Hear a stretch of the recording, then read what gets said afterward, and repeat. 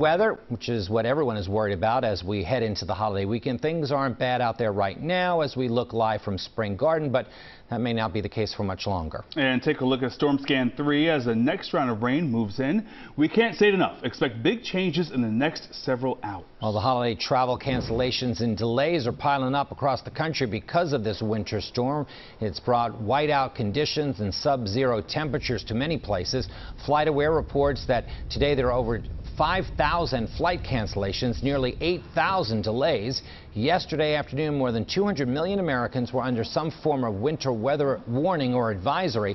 It's being described as one of the most treacherous travel seasons nationwide.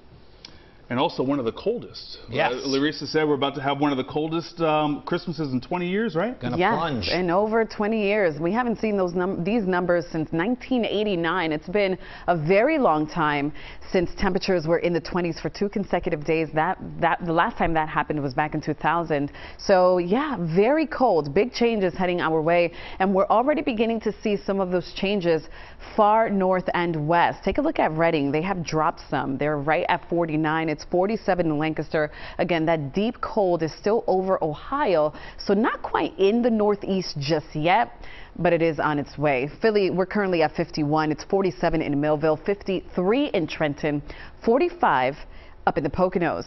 As the day presses on, these numbers come crashing down, and I wanted to be very specific on how cold it's going to get region by region. These are your forecast temperatures for 3 o'clock in the afternoon. In Philadelphia, I know it's very mild out there, but this is what awaits. 21 degrees by 3 o'clock. So those temperatures will be dropping. By then, I do believe we are dry. It's still going to be quite blustery, though, so we're not quite done with this storm. Along the Jersey Shore, turning significantly colder with temperatures at 29 here at 3, and Lehigh Valley up towards the Poconos.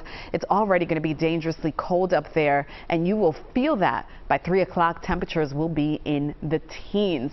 Because these temperatures will rapidly fall, we are going to have the possibility for anything that stays untreated, any wet surfaces, to freeze rapidly. So a flash freeze is anticipated in the afternoon, and that can give way to slick spots and black ice. Please use caution if you're heading out, if you have to travel today closer to the afternoon.